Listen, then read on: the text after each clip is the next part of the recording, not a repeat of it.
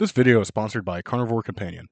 Check out our newly released seasoning steak dust, along with our flagship seasoning smokestack and our bestseller Tuck Collagen. Use the code CCYouTube10 at CarnivoreCompanion.com to save 10% off your first order. Hey there, my meaty friends. I'm Reed, aka CarnivorousChef. In today's video, I just want to talk to you about this diet. Things I need to say, things that people comment pretty consistently about the food I make and how they're using it. Addressing a couple of the criticisms I get from probably trolls, but still gonna address them. And just a few other little things. So to keep this from being too boring, I'm just gonna kind of put something up right here.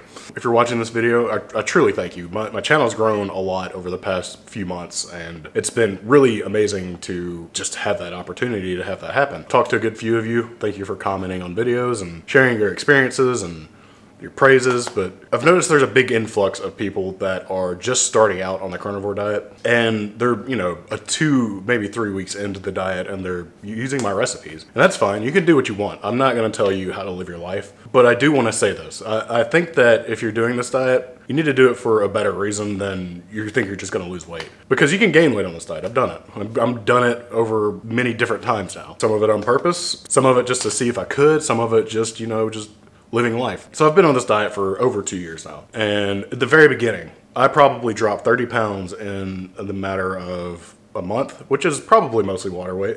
But then it kind of continued. Like I lost 15 pounds the next month, and then 12 pounds, and just a little bit ever since then. I don't do this diet to lose weight. I do this diet for my mental health. It will always be about that. I've only stuck to this diet for so long is because it's the only thing I've found that helps my brain process all this depression that's within it all the time.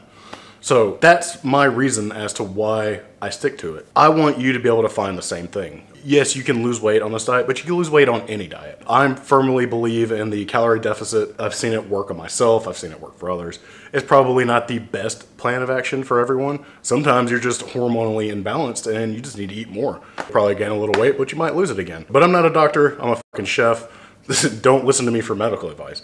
All I've got to say is that I think that if you're going to do this diet, give yourself a solid 30 days where you're eating nothing but meat and salt. Whatever you're really allowing yourself. If you're allowing cheese, eat some cheese, but don't go crazy. Personally, when I started, I went a solid 30 days where I ate nothing but ground beef and pork and eggs and just as much as I wanted when I wanted it. So basically, if I had a craving for sugar, if I had a craving for anything that was outside of the diet, I would just eat meat. I would eat meat until I wasn't hungry anymore. And I lost 30 pounds just by doing that. And I probably was eating 5,000 calories a day. But I think that's because I was so hormonally imbalanced that this kind of rectified that. So all I'm really trying to say is that if you are new to this diet, give it a little bit longer before you try my recipes. I really do appreciate you watching my videos and trying these recipes, but I also want you to feel the full experience of what this diet can offer besides weight loss. Just the energy and the mental clarity, it's worth it alone. And I know there's some things in my videos that cause triggers, like histamine responses and autoimmune responses for a bunch of different people, and it could be the same for you. These things don't particularly cause me many issues. Some of them do. I still eat them, but I'm trying to get interesting content out there, and I'm trying to be as creative as possible within the confines of the diet. And this is even within the confines of how I do the diet. This might not work for you. This isn't one size fits all. It can be outside of the norm. It could be completely within the boundaries of just literally beef and salt, because there's plenty of people that do that. This is the most restrictive diet I've ever done, and it's hard to be able to stick to it whenever you don't have a good motivation. But along those lines, I've gotten plenty of criticism about how I haven't lost weight, or my hands are fat, or stupid shit like that.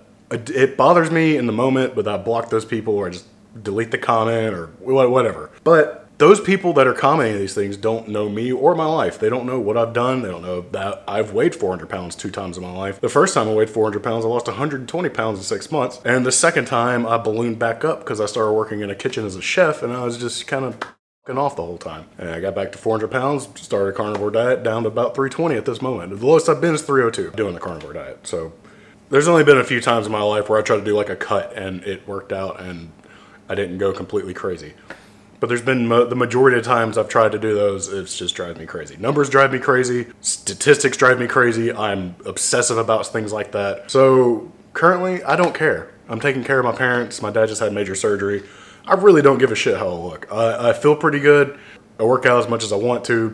and I feel fine. I'm not worried about a number on a scale. At the end of the day, that's not gonna make me a better person. It's not gonna make me feel happy. The only thing I could think of that it might do is make my joints feel a little bit better, but even those don't feel that bad. As long as I stretch and get my normal sleep in, I'm pretty okay at this point. So if you're worried about the way I look, go fuck yourself. Worry about the way you look. I don't care how you look. Stop worrying about how people look. People are trying their hardest, okay? That's it. That's all people are trying to do. I know a lot of people are just trolling out there, and that's fine. Go be sad on your own, all right? But for the rest of us, just focus on yourself a little bit. The next thing I want to talk about is this channel. I feel like I put myself in this box of the guy that kind of mushes pork rinds into different things because that's what my recipes are a lot of the time. Nobody's outright said it, but I think it all the time. And I'm at the point in my life and in this diet where I'll eat fruit from time to time. I don't have any issues eating fruit. Nothing bad happens. I don't have any stomach issues. I don't have any autoimmune issues from it.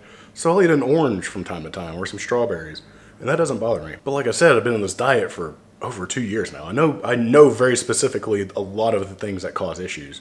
Like for instance, I ate eggs for the first year of this diet. And going into the second year of it, I realized that eggs were causing me severe gastrointestinal distress, just immediately sick and nauseated. And I was just like, what is happening? And so I just spent 2 weeks, cut eggs out, felt good, put them back in, ate one egg, ate one fried egg, cooked it all the way through, and yolk wasn't running or anything. Sick, exact same. So I was like, well shit, I guess I'm having intolerance to eggs now. But it is what it is. I still eat eggs. I don't have them, I don't even have them every week. I'll eat them maybe once every couple weeks. I can eat it. I can tolerate about 3 eggs every couple weeks and be fine. But I still like them. I just don't need them as often because I know what they'll do to me.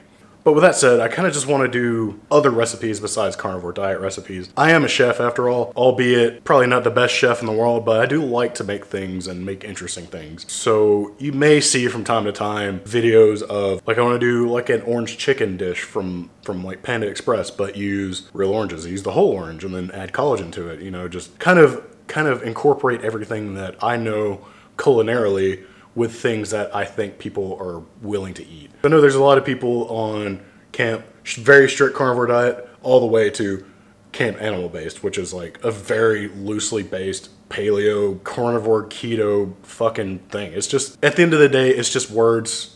You can call yourself one thing or the other, but in reality, all you really know is that you specifically can't eat X, but you can eat Y. You might find out that you are intolerant to pork, but you can eat beef and cucumbers for whatever reason all day and you're fine. Like none of your test results look bad, none of your lab results are off or anything like that. And that's awesome. I want to be able to provide recipes for those ingredients. So I guess if you have a problem with that, feel free to unsubscribe. I don't know why you would. At the end of the day, this is just entertainment, really. Yes, the recipes can be made. If you're watching it and you're entertained, that makes me happy. If you make it, that's so cool. That makes me feel good, but it's not my goal. I want to entertain you first and give you a good recipe second. And I've been toying with this idea for a while now. I just don't want to put things out and then people be surprised by it. It's kind of like a vegan suddenly going strict carnivore and just having those same type of people like lose their mind in my comment section. But that's about it. I don't really have much more to say. This is probably a much longer video than you're used to, and I thank you for watching it. If you will check out this next video, that'll be over here, I believe. It'll be suggested. Just click it, watch it, like it, and watch it. Share it if you want to. It won't hurt my feelings.